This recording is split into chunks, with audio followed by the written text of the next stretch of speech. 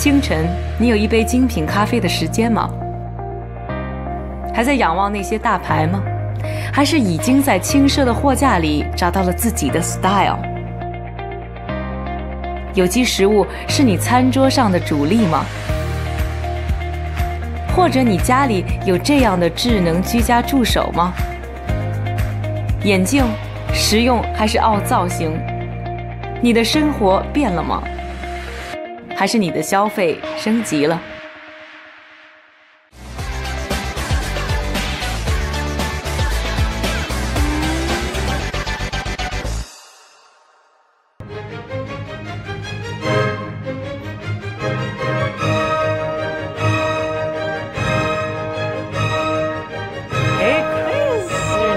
？As well. You know what I'm wearing, right? Let me guess. I have been wearing this for a couple of months. Felix Gray. Yeah! Bingo! 生产我现在佩戴的这个护目眼镜的公司呢 ，Felix Gray 呢，就是我们今天要关注的创新企业。那介绍他给我的呢是纽约最好的孵化器之一 ERA 的创始人 Moret。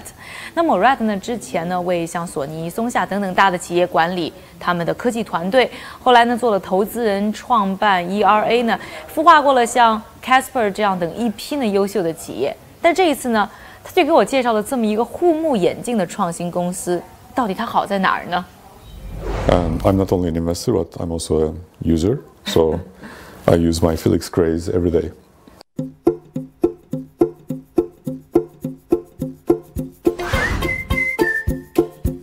I don't know, maybe 3 hours? I don't know, maybe around 5 hours.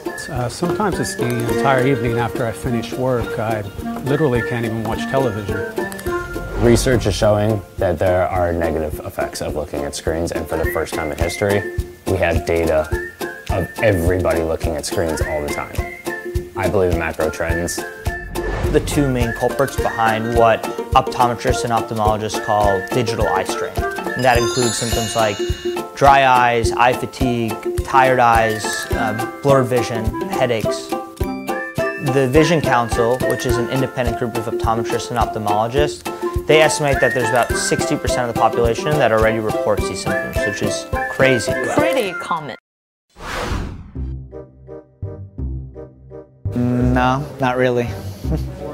Sometimes when I work for a long time at a computer, I feel like my eyes get tired and turn red. Oh yeah, I mean I feel it all of the time.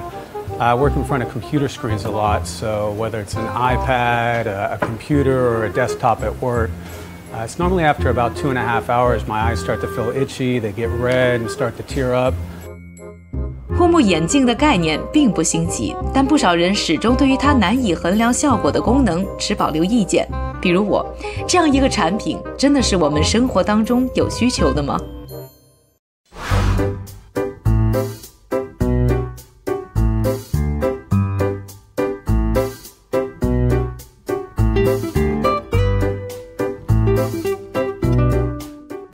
Very nice, very fashionable. How do I look? There's no prescription in these. I've tried some glasses like this before. I ordered them online, but I never felt like they were exactly what I was looking for. But I feel good about these.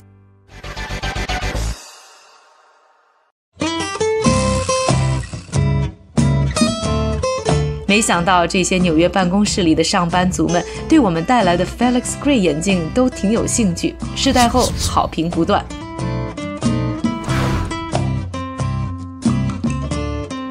Very nice, very relaxing actually. I don't have to strain as much, so I feel like I can focus on using my devices more. I don't have that kind of forehead tension sometimes I get, you know? I like them.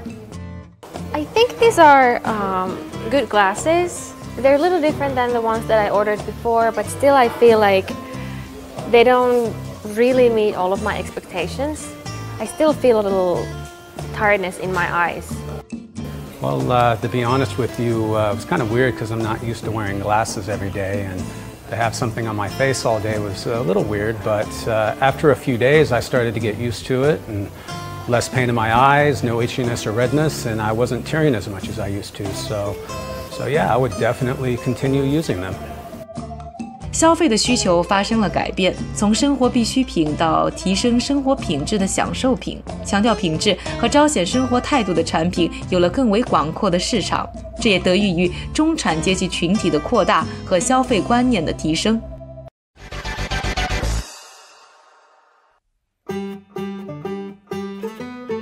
How many pairs of glasses have you sell? I can't say that. You can't? Over 1,000? Yeah, Over 100,000? I can't say. Okay, enough test. 对消费者而言，优质的商品不再只是精英阶层才消费得起，他们对日用品也提出了兼具品貌质感和高性价比的要求，同时逐渐放弃了对知名大牌的一味追逐，这无疑给新的消费品牌带来了机会。护目眼镜领域也涌现了众多新秀 ，Felix Gray 的竞争力又体现在哪里呢We actually bought some other product. Why should I pick Felix Gray?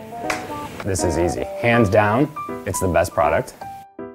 So the lenses, everything here is going to attempt to filter blue light and eliminate glare. You can filter blue light through a yellow tinted lens like this, Yes. A harsh yellow tint, so they'll have this clear lens. Yeah. And so what this clear lens is doing is it's a blue light filtering coat. Coatings are ineffective and they're filtering not the whole target wavelength. What we do at Felix Gray is our lens itself is filtering the blue light. Okay. This is doing it by synthesizing a pigment in our eye and putting it into the lens and then adding bleach powder to make sure that like when you're wearing this, it looks clear, it looks like a normal pair of glasses. I noticed it's not just a pair of glasses, it also has the magnification function. Exactly.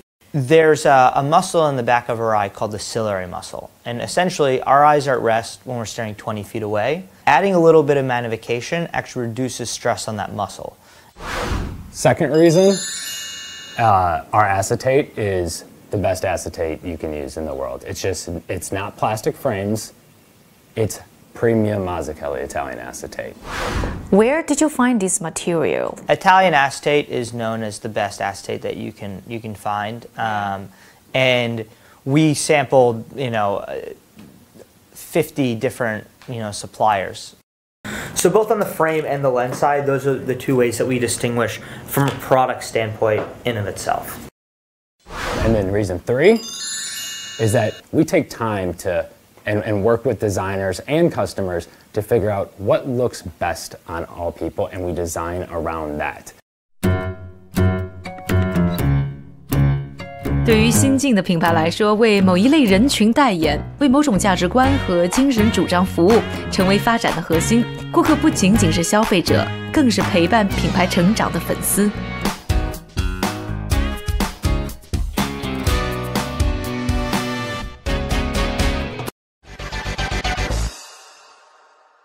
Who are your main customers?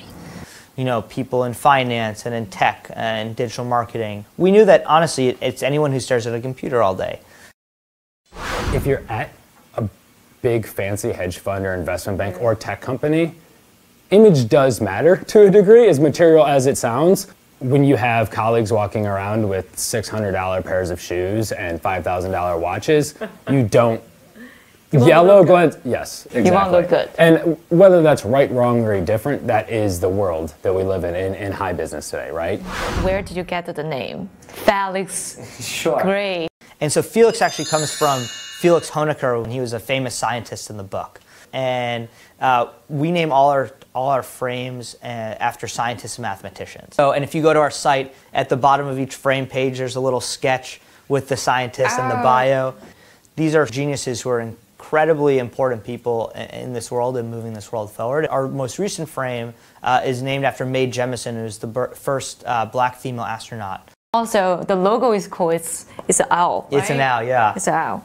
Because owls are sophisticated and intelligent. Those are two of the feelings we want people to feel when they're wearing. It also has the benefit of having good vision.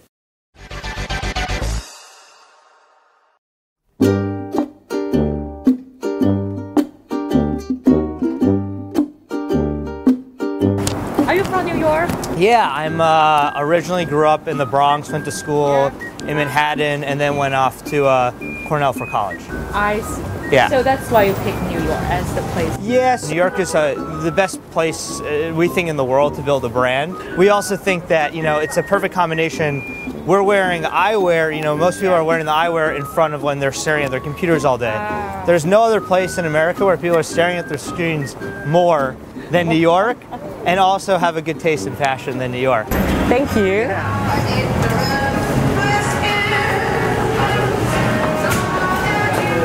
What do you want? Just a tall. A tall coffee? How did you know Chris? Yeah, Chris and I met through a mutual friend, and she said, "Oh, my friend is working on a glasses startup specifically for that." And he's like, "Really?" And he had always thought that was, something that could have been a big market. On his trading floor. They had talked about that and how it could be a big company. So what's your first impression about them when they submit their application to ERA? Sure. First of all, we are very impressed by the founders. They both have great experience, and then they looked really passionate about what they're doing. And the second thing is we believe that combining online distribution and marketing methodologies with real physical consumer products is very promising.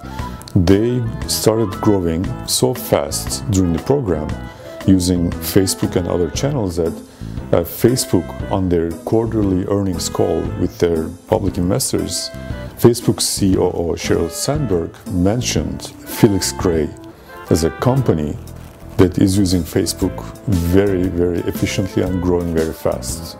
So Felix Gray was like a use case for Facebook. Oh. They are really good at optimizing their online acquisition channels.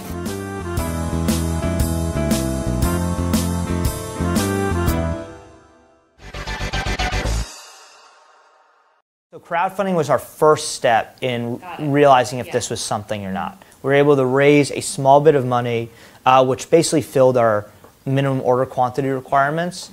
Do you think that's successful to consider? We raised a very small amount of money. We only raised $20,000. And the reason being that we actually didn't know a lot of those things. We didn't know exactly who our suppliers were. I think it's very useful for physical product companies.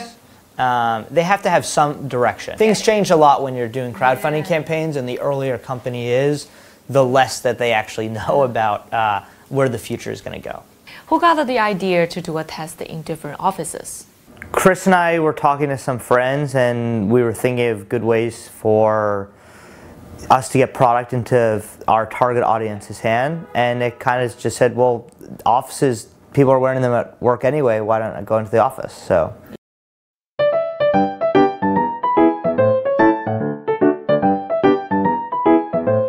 How many offices did you go? We were at about 50 offices. Did you go to every single one yourself? Chris and I did, yeah. That was those office try-in programs, testing product, with strangers that were in our customer base, or what we thought was our customer base, defining that, iterating on the product, seeing if this was something that people wanted. What did you learn from the test? We learned, one, we were using a more tinted lens, and that's something that people didn't like. So we had people enjoy the lenses and the experience that it brought. Their eyes weren't comfortable at the end of the day. They got less headaches. Their eyes were not as dry. And then the frame quality was really good, and that was really well received as well. We saw about 1 in 5 people, about 20%, were purchasing after the 2-week period. That's talking about how to sell it. So Felix Gray is still selling on his own website. Why don't you just open an Amazon account and sell it to Amazon's millions of users? What's really important for us right now is to control every aspect of the brand and the experience that people have as customers. So whether it's knowing to reach out to our customer service team, not Amazon's, whether it's to know, going through the site and learning about what is the right lens for you or what these lenses do, is something that it's much harder to do on a single Amazon page.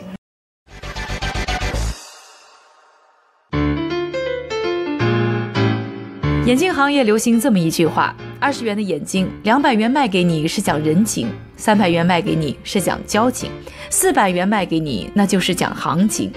走进眼镜店 ，Prada、Chanel、Burberry、Coach 好像选择很多，但其实这么多品牌都是来自一家眼镜制造商——意大利公司 Luxottica。Ooh, flirty, classic, très fashionable, daring do. Actually, all these frames are exactly the same. 它可是年销售额达90亿美元，占据整个眼镜行业14%的市场份额的巨头。This one's Prada. This one's Nada. 就是这家公司掌握了眼镜市场的设计、制造和经销，并通过多品牌覆盖不同的消费群，同时也就控制住了眼镜的定价权。Why are they so expensive? Because there's a couple companies that own most of the market share, and so they're propped up. Who are the main players? Luxottica is a main player in the market, and because they have so many different brands, they're able to offer different price points, and sometimes prop up something to get them by pretty great margin. Do you think that makes the industry so hard to break into? No, I think it means it's ripe for disruption. What we do is we own our entire supply chain, and we own our distribution. We own how to, how to market to our customers and how to acquire them, how to get in front of them. So by owning every single thing from the production to the putting the lenses into the frames to finding out who our customers are going to be to shipping to them, we're able to offer a much more affordable, honest price point. So do you think that actually creates some of the opportunities for a company like you? Our goal is, we want to offer an honest price point, but our goal is eye health in the digital age, and that's what we're here to do.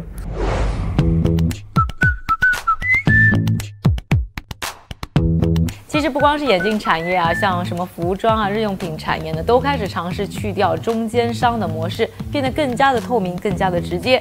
那对于我们消费者来说，这个优势当然是很明显的，东西更便宜了，选择更多了，品质更优良了。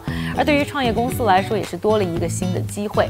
而 Felix Gray 呢，只是很多看重这个机会的勇敢者之一。而从这个案例身上，我们也可以学到啊，首先他们抓住了一个特定的人群，他们特定的痛点。另外呢，在抓住首批用户的时候，他们是走到这个人群比较的集中的公司去进行了推广和测试。除此之外呢，在销售模式上也做了一些创新，对我应该说呢，还是有不少启发的。那 Felix Gray 呢，刚刚完成了新一轮的融资，开始了自己创业路上的又一段旅程。上期的创业美国节目，我们为大家介绍了从硅谷火遍全球的机器人教育公司罗伯泰纳。有粉丝好奇，在设计产品时，他们有没有考虑过产品寿命的问题？罗伯泰纳又是如何提高客户的持续购买欲呢？让我们来听听华人女 CEO 张瑶的回答吧。对于罗伯泰纳自己的设计原则来讲呢，我们的核心设计原则一直都是为孩子们或者学习者，让他们的学习效率更高，让他们更享受这样一个过程。所以说，那么以学习者的需求作为我们的设计原则呢，在这个基础之上，随着我们的这个产品的推陈出新，那么新的迭代，我们对于产品寿命的考虑也是以学习者的需求为出发点。那么在接下来呢，从今年秋季开始，我们基本上会以每一个学期会以2到3款新产品这样的速度继续向用户群体推出。关于 Felix Gray 还有哪些经验秘诀？看过本期节目，你是否还有问题想要请教他们的创始人呢？搜索创业美国微信公众号，在文章下给我们留言，他们就有可能会在下期节目回答你的问题哦。健康死角还是营销骗局？扫码关注3橙视频并发送关键词眼镜，我们为你科普总结无处不在的蓝光危机。8月超美会员月来啦！除了可以低价购买我在喜马拉雅 FM 的精品栏目10大顶级富豪每日必读，更重要的是我们的专属会员群正式升级，你将有机会免费参与专家互动，收听我的财经语音辣评，获得顶级付费媒体的英文原文阅读，参与会员内部交流分享会，并有10大行业专家顾问团解惑，不定期抽奖等8重惊喜福利。扫描2维码关注创业美国官方微博，更多详情随时送上哦。